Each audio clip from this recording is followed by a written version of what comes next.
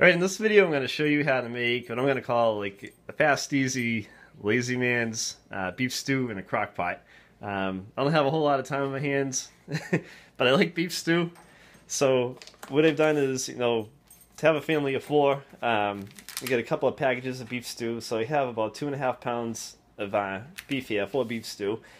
And I'm not going to put potatoes in this one, but what I did is I got the Elrida, 2 bags of Elrida mashed potatoes. These are actually pretty awesome. They're real potatoes. You microwave them. Nice, fast, and easy. I'm gonna make this beef stew a little bit different in the sense that I'm gonna throw like a red pepper in it, and I've got some of these small carrots in a bag. I don't have to cut carrots up. I can take them out of the bag, put them right in the beef stew. We're gonna add a little bit of Worcestershire sauce, and I'm gonna do 2 jars of gravy, and this happens to be like the Heinz home-style gravy. So basically, we're gonna take everything out of the package. I'm gonna cut up this red pepper. You can also add like celery to it. I like celery in beef stew. Other members of the family don't, so I'm not adding it into this one. But you can add or take away as much as you want. The big thing with this is mashed potatoes in the bag, gravy in the can. You're dumping it all in. It's not taking you that much time. So I'm actually going to cut up this pepper, and I'll spare you the pain of watching that, and I'll be right back. Alright, so I have my red peppers all cut up and ready to go. So if you notice, the first thing I did is I threw one of the slow cooker liners in the crock pot and make for easy cleanup. And so now all you need to do is add in your beef stew meat. So put the meat in first. And yes, I washed my hands. You can even make Julie Child noises if you want, like, we add the meat into the beef stew. But don't start drinking when you're doing it. That's all, yeah. So you're gonna throw the meat in like that. Get one more package. And prep time on this is about 5 to 7 minutes. Depends on how fast you can cut a red pepper. In this house, it can take a while because there's so many interruptions. Alright, this is almost done. So just gonna add all your beef stew meat in. Kind of like disperse it throughout.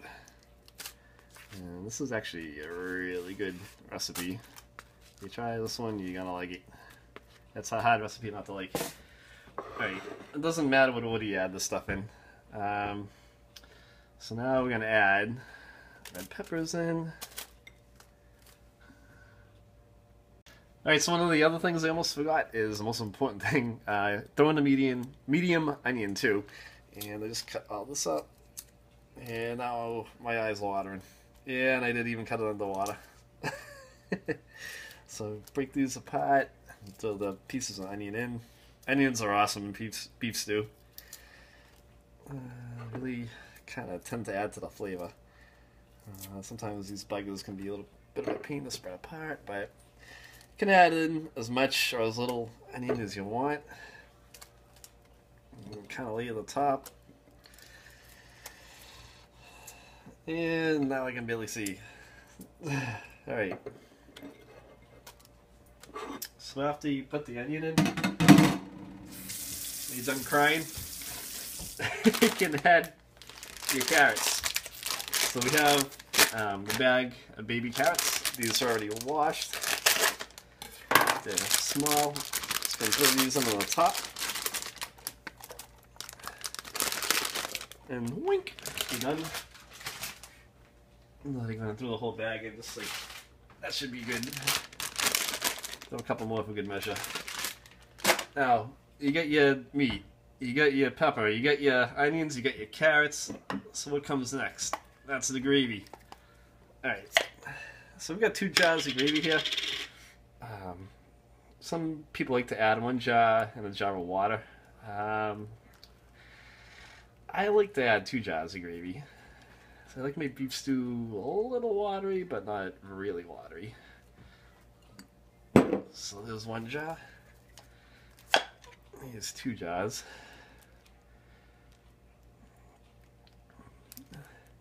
basically, you're almost home. You're almost there. This whole thing would take you, it should take you around 10 minutes to do this whole thing. But it's nice, and the reward is worth the payoff. Here's your Worcestershire sauce, so you can add like a teaspoon of this in.